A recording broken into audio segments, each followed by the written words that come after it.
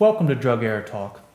Today we're discussing Prilosec, how it works in the human body, the mistakes that can be made with it, what the consequences of those mistakes would be, and what you should do if you're the patient or a loved one is affected by these mistakes.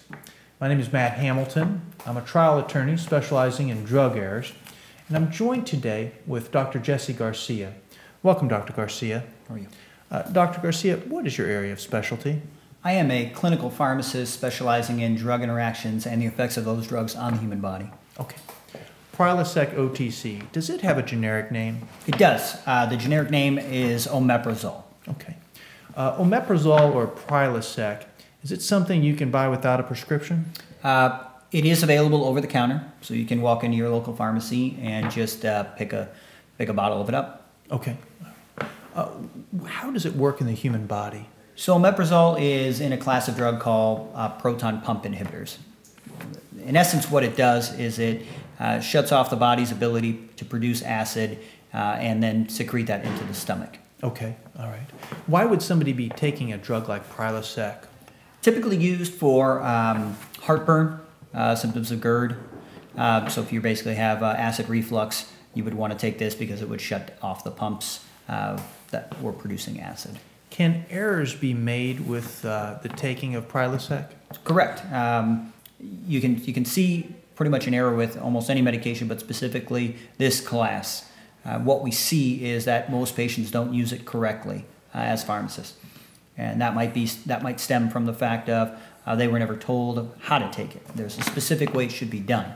In the case of these proton pump inhibitors, you have to take it at a minimum of 30 minutes to an hour before eating. Okay, basically the way acid is produced when you eat is you will eat, the food will hit the receptors, basically tell the body, okay, I have food in my stomach now I need to produce acid. Okay. Okay, so what these drugs do is they go in and shut off the pump so that when you eat, you don't have as much acid produced. Okay. Okay, and so that's in essence how it works. Can somebody take Prilosec too long? Prilosec is not intended to be taken too long. And in fact, when you go to your local pharmacy and see the over-the-counter versions of it, you typically see it in a tablet form, which is nothing more than just the formulation that you typically see over the counter. You can't see capsules, but typically it's tablet.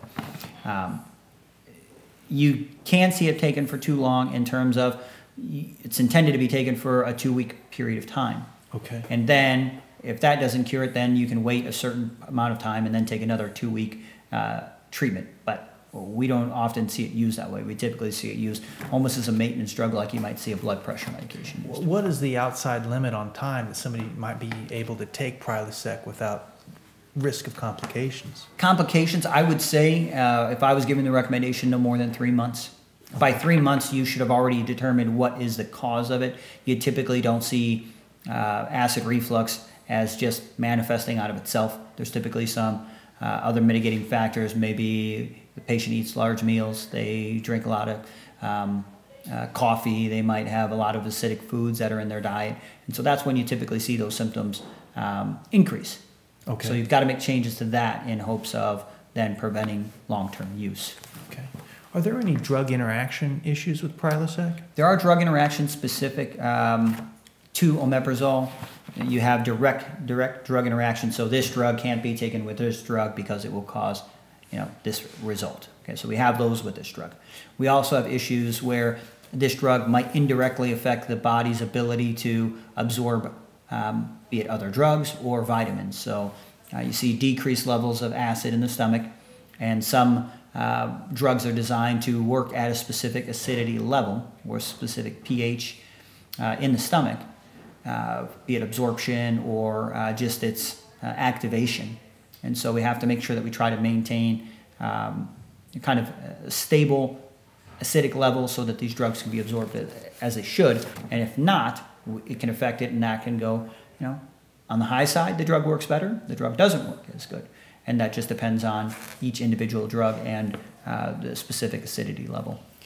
Well, let us presume the worst happens and one of these drug error happens with Prilosec. What sort of consequences might happen to a patient? Well, what we can typically see is, and some of the ways that that happens, these consequences are with suspension. So this is one that is can be mixed up and given to children, Okay. or patients who, for whatever reason, may not be able to take the capsule or the tablet. Okay. Okay, and so what we see is, there's problems with the mixing, or it's not measured correctly.